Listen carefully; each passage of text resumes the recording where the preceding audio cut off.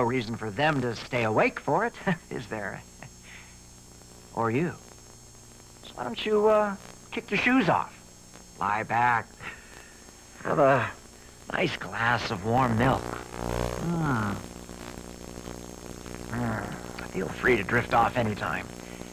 I mean, after all, what's the worst thing that can happen if you fall asleep, huh?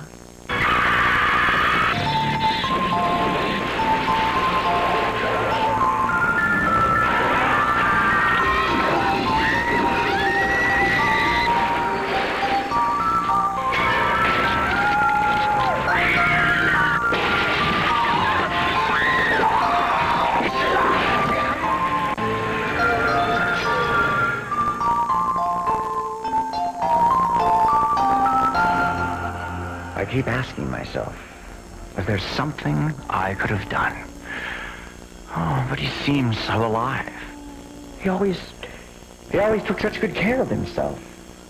Well, the face, obviously, needed a little work, but now he's gone.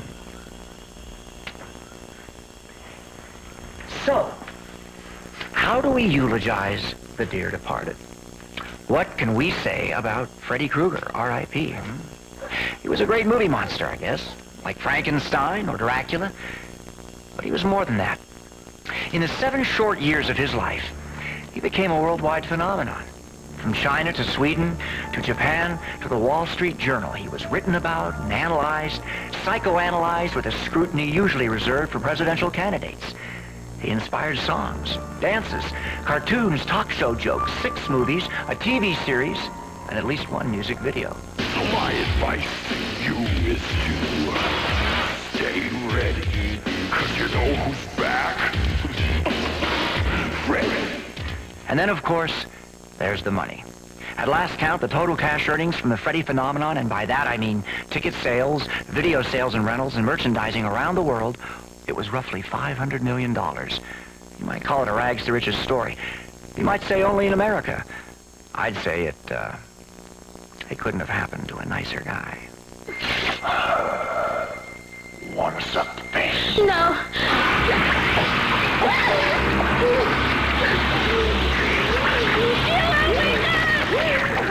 The whole idea of A Nightmare on Elm Street and Freddy Krueger has literally infused itself into the American culture, and I guess this was and is a day and age when there's lots of real nightmares around.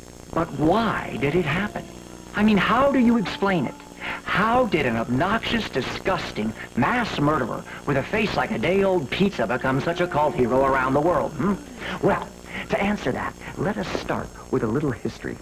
Who exactly is Freddy Krueger?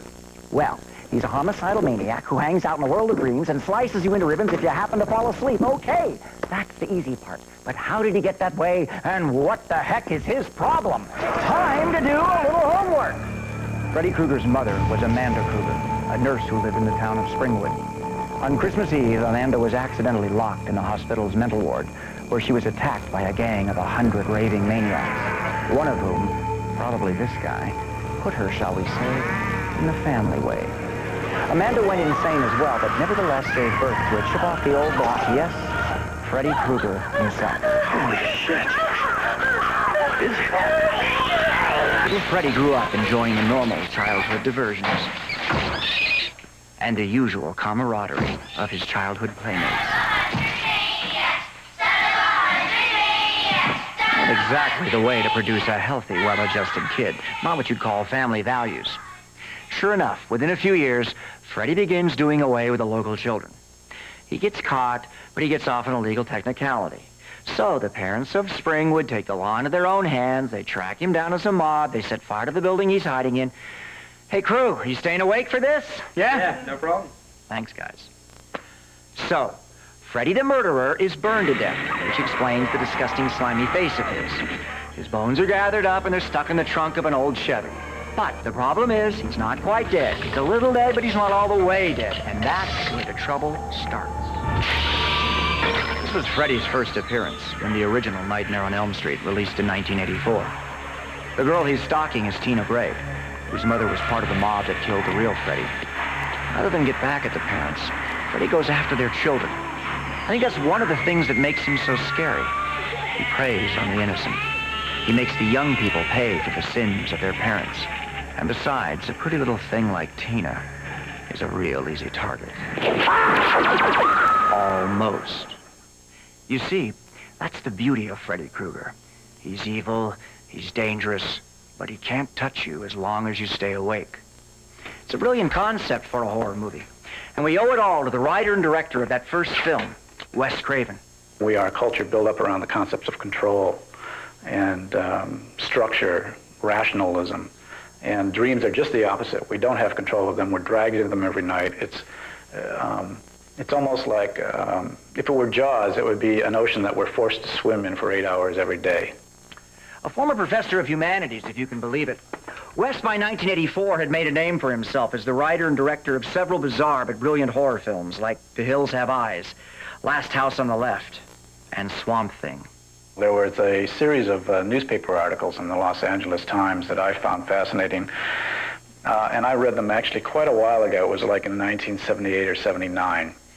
And they involved young men who had severe nightmares that were so disturbing that they would mention them to their families. And the third case I thought was the perfect setup for a film. He had a severe nightmare. He was very disturbed by it. He told his family about it. They said, well, we all have nightmares from time to time. He said, no, this was very different. It was very real, and I'm afraid to go back to sleep. And stayed awake 4 days, 5 days. And finally, after almost a week awake, he fell asleep. They looked in, they saw he was asleep. Everybody breathed a sigh of relief and went to bed. In the middle of the night, they heard screams thrashing around in his room. They ran in, and suddenly it was silent, and they got to him, and he was dead. What Wes achieved in that first film, which other talented directors like Rennie Harlan, Jack Shoulder, and Chuck Russell picked up on later in the series, is that remarkable feeling of being inside a dream. The way the images float one into another without any rational logic, but with a sort of subconscious logic that we all recognize from our own dreams. Part of this, the filmmakers accomplished through lighting. Notice how bright and all-American the real world of Springwood looks compared to the dark, shadowy world that Freddy dwells in. In the world of dreams, anything goes. Anything can happen. And because of that, the directors, the designers, and the actors are all free to let their imaginations go. And then, of course, there's the special effects. Looking at all 6 of the Nightmare films is practically a textbook in state-of-the-art movie magic accomplished by the finest talents working in the business today. Some of the effects are as complicated as they look, requiring months of planning and thousands of dollars, while others are deceptively simple.